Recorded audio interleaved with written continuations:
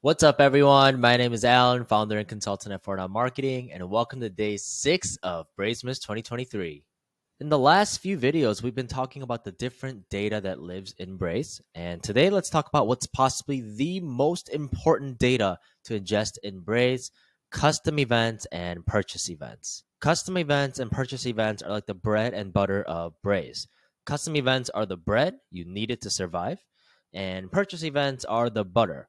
It's nice to have and can be helpful in many situations, but among the hundreds of Braze dashboards I've worked with, custom events play a much more crucial role than purchase events. Today we'll focus on custom events. Custom events are actions taken by the consumers on your mobile app or website. So on day 2, we described custom attributes as adjectives and custom events as verbs. So every button click as well as other actions on the website or mobile app can be logged as a custom event. And it's up to Nike to decide which of these actions are worth tracking as custom events on the user profile. So let's say Nike wants to know which of these big rectangular modules are being clicked on by their users. And there's a ton of these modules. We have GIFs 30 and under, GIFs 50 and under, 100 and under, the latest AF1s, best of basketball, and so many more. So they can program every module click to log a custom event called clicked_module.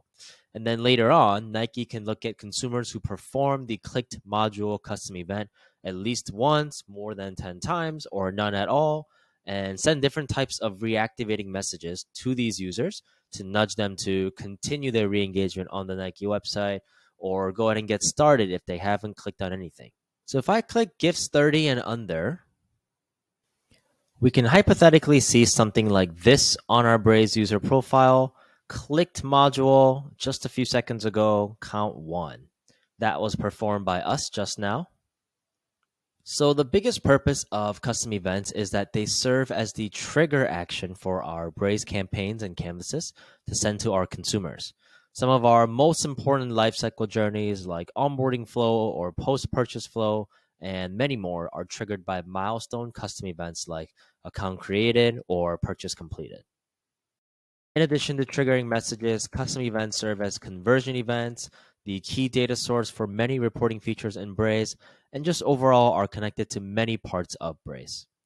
So a very robust Braze team is equipped with a great list of custom events, not an overwhelming amount, but just enough to be flexible in how they reach their users and have a good system in place to request additional custom events as needed to be tracked by their engineering team. In the next video, we will learn about custom event properties and purchase events. That's it for day 6. If you have any questions, please share them in the comments below. We're happy to help. If you learned something new from this video, please subscribe for more awesome Braze videos. Thank you for watching and see you next time.